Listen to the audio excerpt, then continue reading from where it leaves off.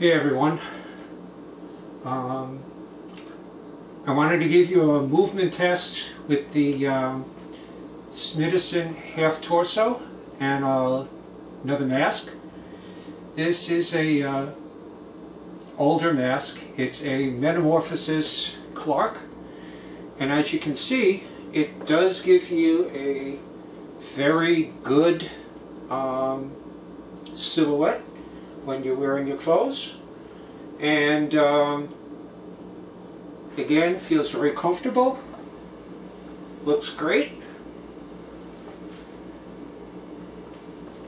nice definition on the back, gives you good Y shape. I had originally taken pictures with the Studio 135 mask that had a very narrow bib, and the double nip problem did not show up. This Metamorphosis mask has a slightly shorter bib, and there is a slight possibility of the double nip problem coming in. I can kind of feel it through the pockets here.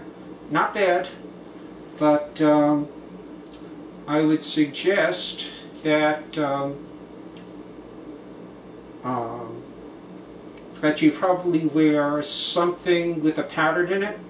So if you do have a mask with a slightly wider but shorter bib, it will not show up.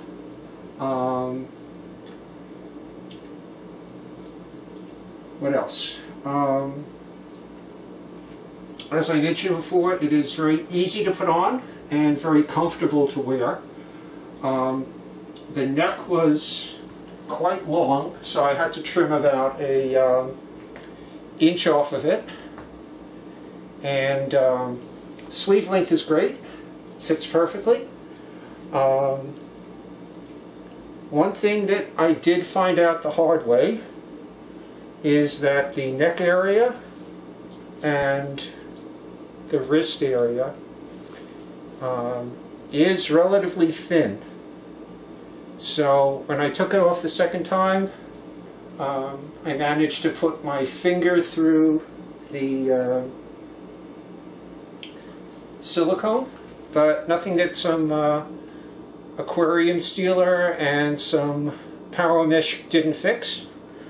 Again, just be careful with it. Overall, I think it's a great buy for the price. It's around $250, and it really does help avoid the South Park issue that I had received a couple of times when I was taking pictures or doing video that said that my head looked too big for my body. The torso really does even it out. Easy to put on, easy to take off, and overall a great piece of kit. So 2 thumbs up for me on this, and any questions, please feel free to leave comments below in the video, and I'll respond to them as soon as I can. Thanks again, and I'll talk to you soon.